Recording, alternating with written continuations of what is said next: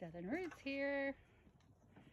Just to update on the little ones. We pulled out everybody from their mama already. They're eating grain.